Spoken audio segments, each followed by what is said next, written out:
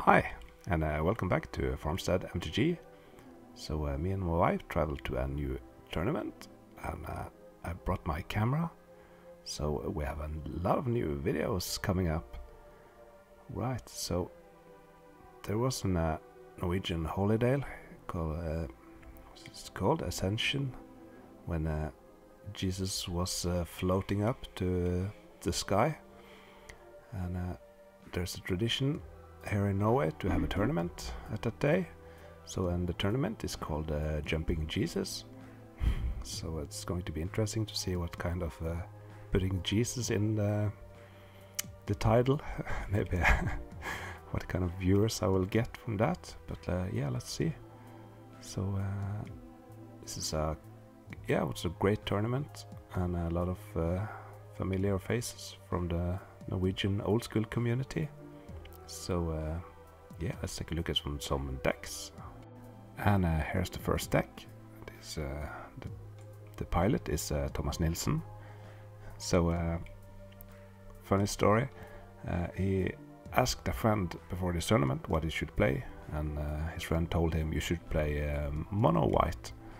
So that's what he is doing, but he didn't want to play a boring Black Knight Crusade aggressive deck, so he made a Parfait deck. So the Parfait is it's the artifact cards, the Holding Mine, Relic Barrier, Blackwise, Icy Manipulator. All those cards have great synergy and makes a very good prison deck. So if you combine that with white, you have the best removal. You can see he has Disenchant, Sort of Plowshare, and some spicy one-offs. So this deck is sweet. So, and he played with 61 cards in his main deck, and the last is the Titania Song.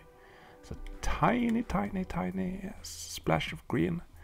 So the Titania Song makes all non-artifact creatures artifact, and their power and toughness is their casting cost. So that's a cool trick. So yep, it is going to be interesting to see how this deck do it.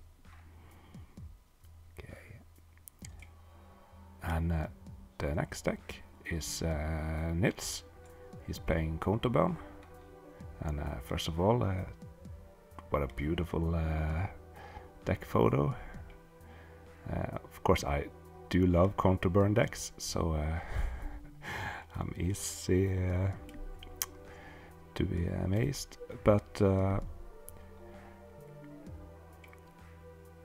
so this deck is pretty standard, but you can see he made some tweaks in his main deck.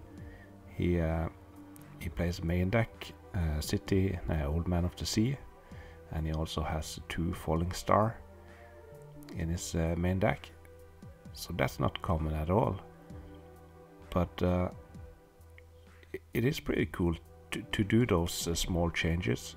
So for me here it looks like he has pre-sideboarded for aggressive decks, and often if you just look at a deck on the internet, the deck has some answer to combo and some to aggressive decks. But if you sit down and start thinking and think about what decks are coming, so if you think there's a lot of aggressive decks, you shouldn't be afraid to do like Nils here and put some of your sideboard cards in your main deck, so you can have a good game 1 against an aggressive deck. So yeah, at least that's what I'm thinking he's doing. So that was the deck. Let's get down to the match. Game number 1. You have Nils to the left and Thomas to the right. Thomas is on the play. Starts out with the plains. A Badland from Nils into a Soul Ring.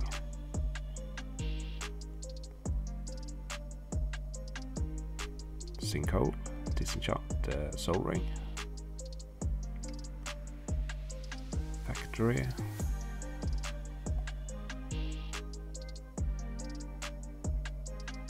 Ooh, and a workshop. That card is restricted in Swedish old school.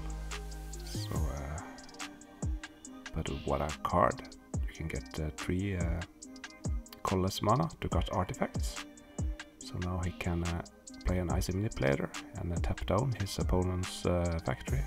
Oh, and Nils doesn't have a second land. The Hive. That's awesome to see. So that's a 5 mana artifact. You can pay 5 mana and tap it to get a wasp token with it's a 1/1 flyer. So cool card, but it's not often seen.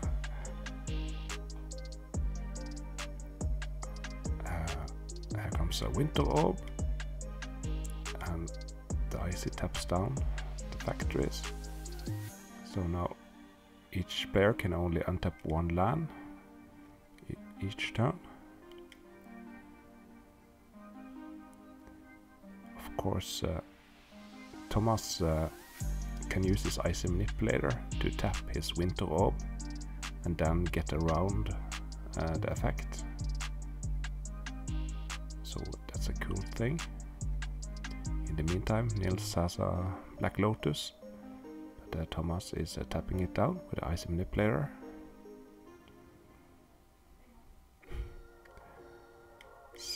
Yeah, so this is how prison decks do.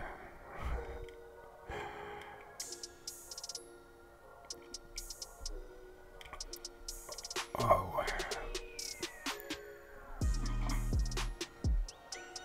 Yes. Let's. Oh, and here comes a wasp. So almost outside of the screen, but you can barely see it, and he puts a dice to represent the number of wasp creatures. Yeah, that's the wasp.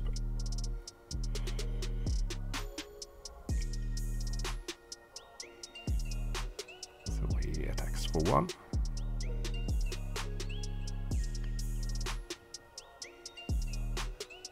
And he used the icy to tap down the Black Lotus.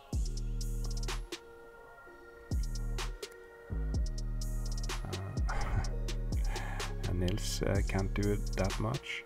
If he starts attacking with the factories, he doesn't get his mana back because he can only untap 1 land. But the end of turn, lightning bolt.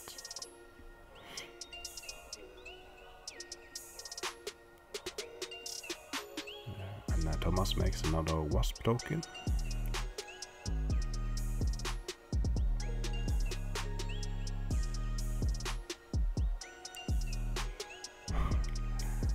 Bolt number 2.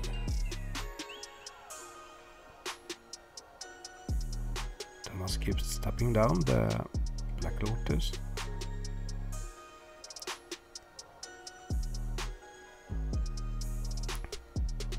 So I think Nils only has 1 shatter main.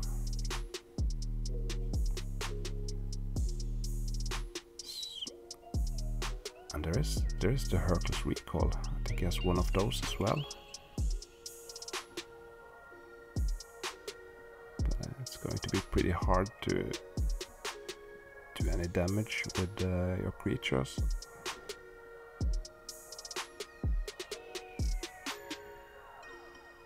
Nils is down to 14. Those bolts start to add up, so Thomas is down to 11.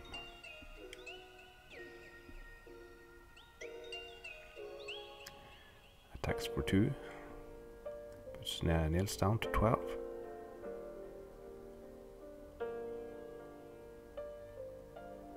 Another wasp token.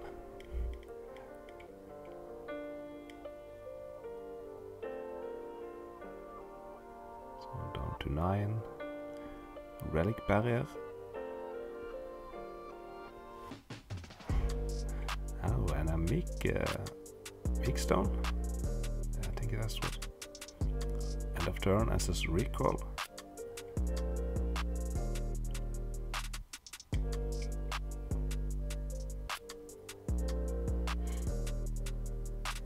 It's an island.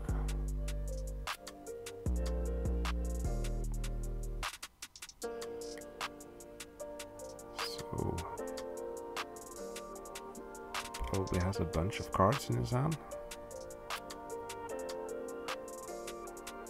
And Thomas is going to do the relic barrier trick on the winter orb, so he's tapping down his winter orb, so then he can untap all his lands.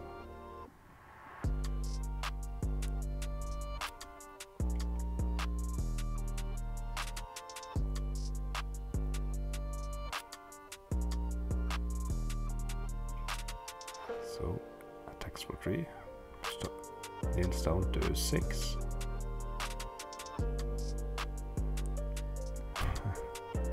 Another icy manipulator.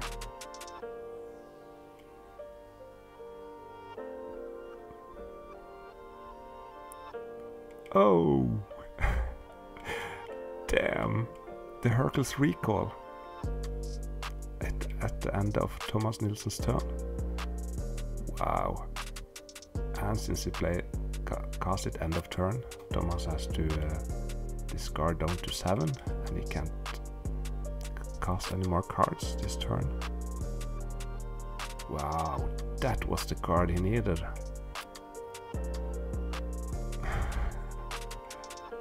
And he has 3 factories, so he can really go on the offensive here. So Thomas is discarding down to 7. I think that was the only card that could give him victory in this game 1. So of course he can tap 3 mana and attack with 3 factories, but that would leave him vulnerable to Winter Orb. So let's see how he navigates this. I expect he has some burn cards in his hand, and he doesn't have to do 11 damage this turn.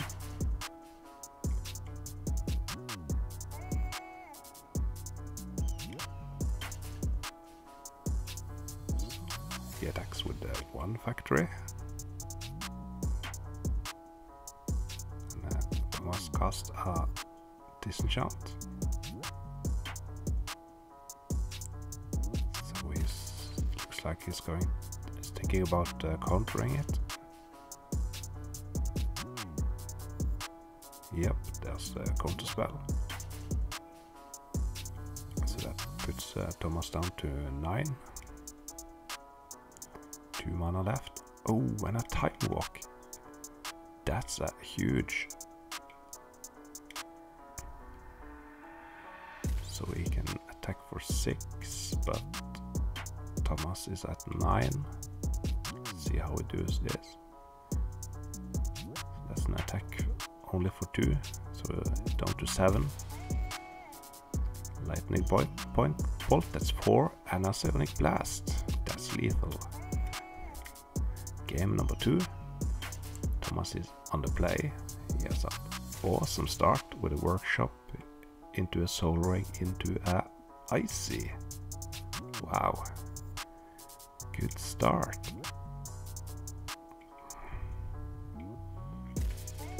Island, Mox Sapphire, Time Walk. Yeah. Not too bad. Another island.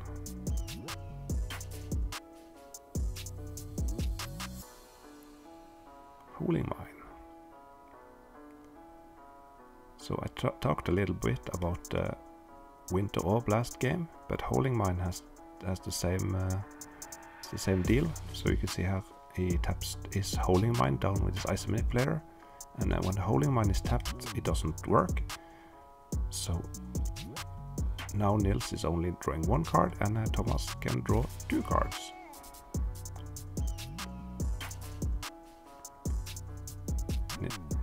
Serenity Effort has entered the table. Oh. And a meek stone. So it's not fun to cast out surrender threats when your opponent has icy manipulators, but you gotta start to put out creatures and try to do some damage. Of course, the meek stone is pretty horrible for the surrender threat, but the meek stone wasn't on table when he cast it.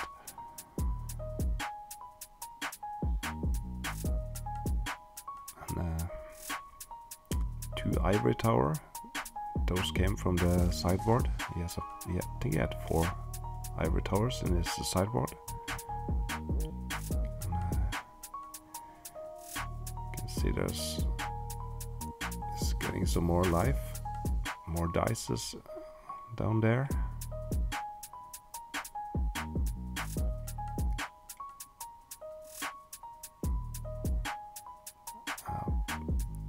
And Nils counters the with the robe.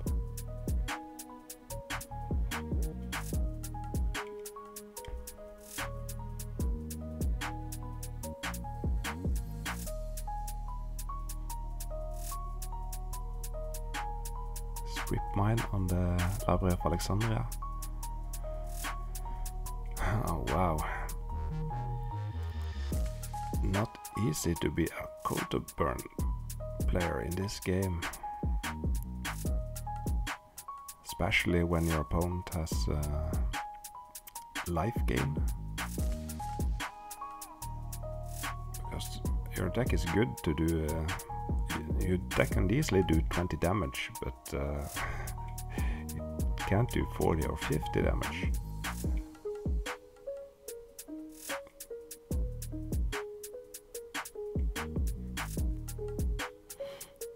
And of course, time is also a thing. So I speed up these matches. So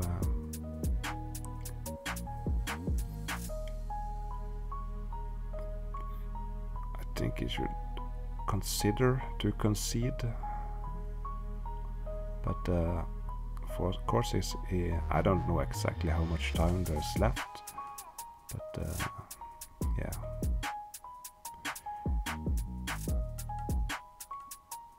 Chris also, of course, that hurdles recall, he can draw again. And I think he has some more shatters now from his sideboard. Speaking about shatter, let's take care of that icy. He's down to 14.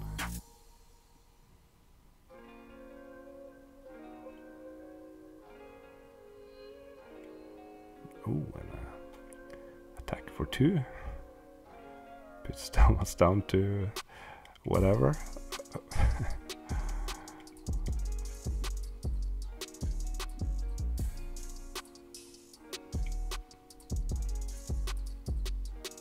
Counter spell on the icy.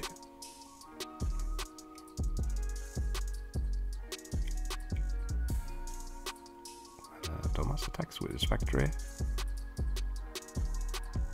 And mace. So lightning bolt.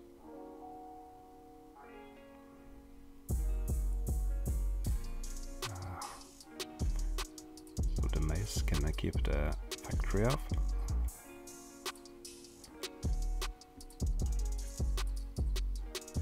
Relic barrier.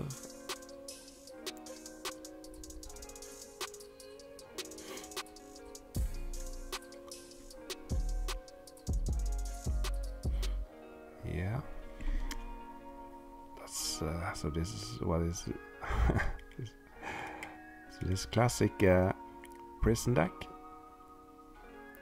Yeah, and Nils scoops. Thank God. And game 3. I think they're starting to run short on time, so I think it was smart to Nils to scooping that second game. Turn 1, Winter Orb.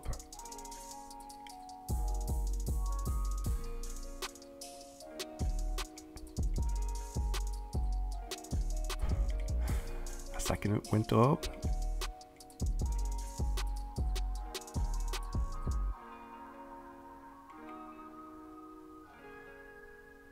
So the moxes are great against winter orb because you can untap those.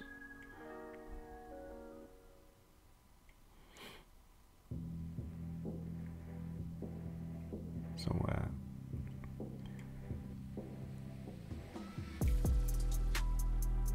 tapping some mana.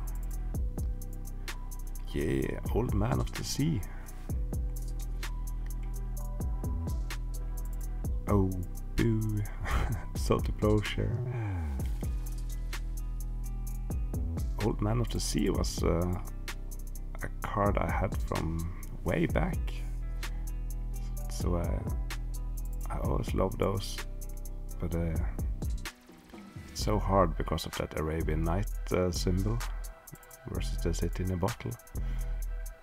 In the meantime, the Hive has entered the battlefield. See if we can make some wasp tokens. And I'll sink coal. Sink coal on a factory.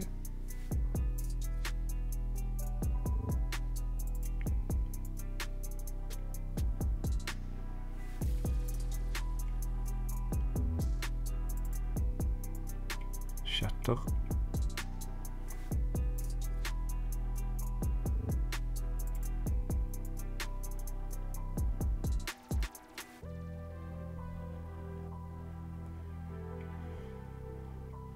Oh yeah. Oh, I was just thinking we really need a Sarah Angel here, but unfortunately Niels had counter spells,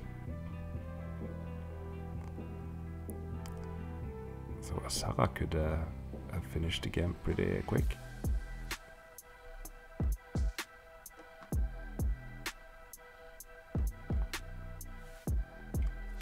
Lightning bolt on the factory. You can see they are playing pretty fast.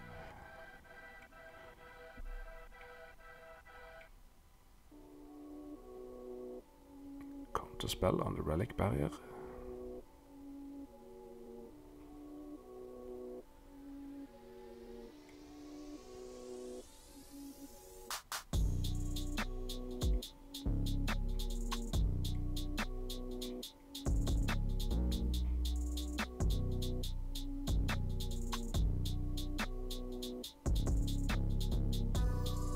Library of Alexandria.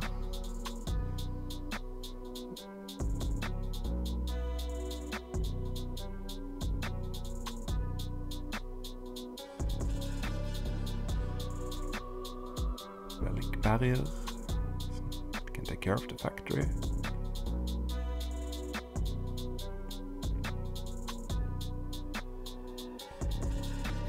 So we're stepping down the Mox Sapphire.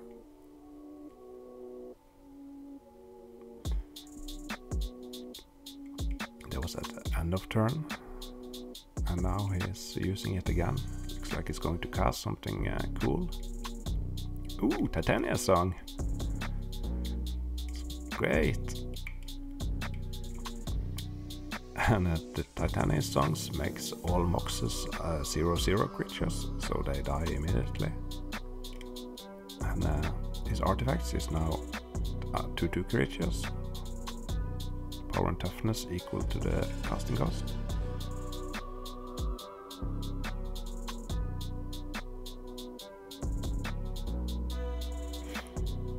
So Niels has a Fellow Stone.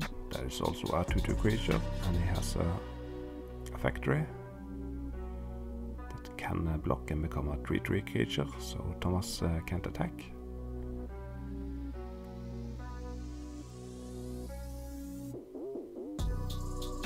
And here comes a 1/1 Ivory Tower.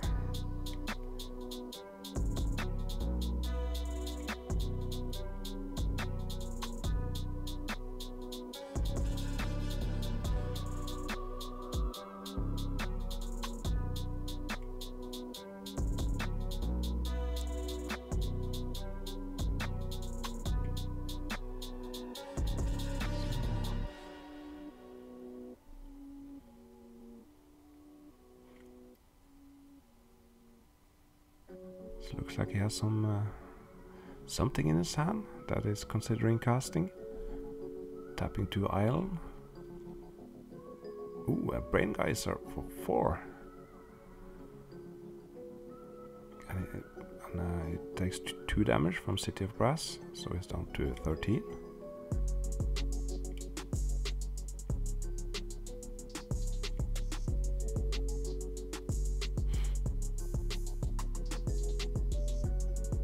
And Thomas goes on the offense. So the Fellow Stone is blocking the Ivory Tower. And the Factory is blocking the Relic Barrier. And it pumps itself, so Thomas loses 2 cards and do 4 damage. Niels is down to 9.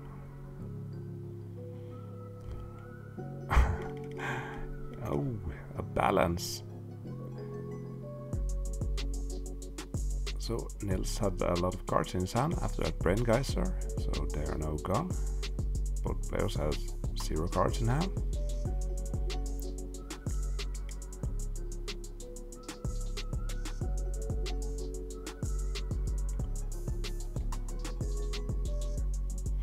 The Holding Mine is a 2/2 creature.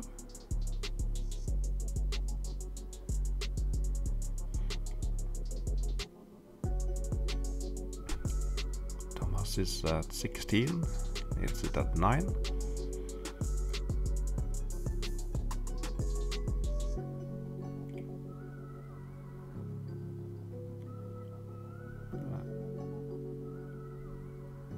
Yeah, so he attacks with both 2 creatures, takes 2 damage from the Factory, down to 13. And now we're in top deck mode. The clock is ticking, and City in a Bottle. And I think they're forgetting about their lands, because Niels has 2 City of Brass and Thomas has a Library of Alexandria. He's attacking with his Factory, he can pump it. So he takes out the City in a Bottle. Yeah. I think they forgot about the lands because they're playing pretty fast here and there's very few minutes left. Of course that's unfortunate, but yeah.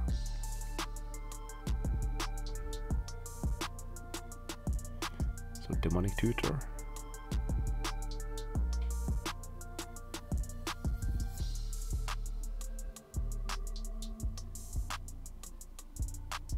Wonder what he was tutoring for.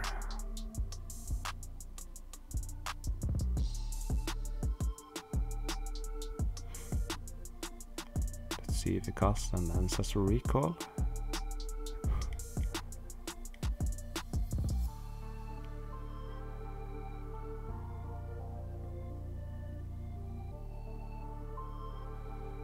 Oh, Shivan Dragon. That's a card that can finish a long game. Named after Shiva, the god of destruction. Let's see what he can do here.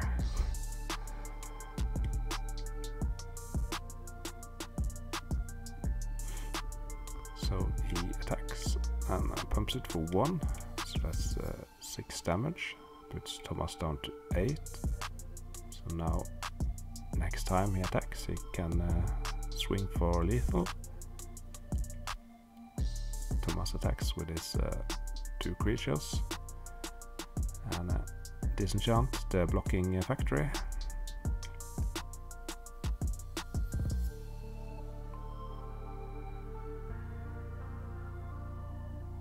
So that's 3 damage. Niels down to 4. Yeah, and he dies to the Shivan attack. Right, we made it through. GG. So Niels won 2-1. And, yeah, that was a long one, but that's how it goes with prison decks. Unfortunately about City in a Bottle there, because I don't think Nils could have had didn't have black mana for that demonic tutor to get the Shivan dragon, but yeah, whatever. When you're playing fast to try to finish a match, it's easy to do small mistakes. But yeah, so that's it for me today. I'll see you in the next one. Bye bye.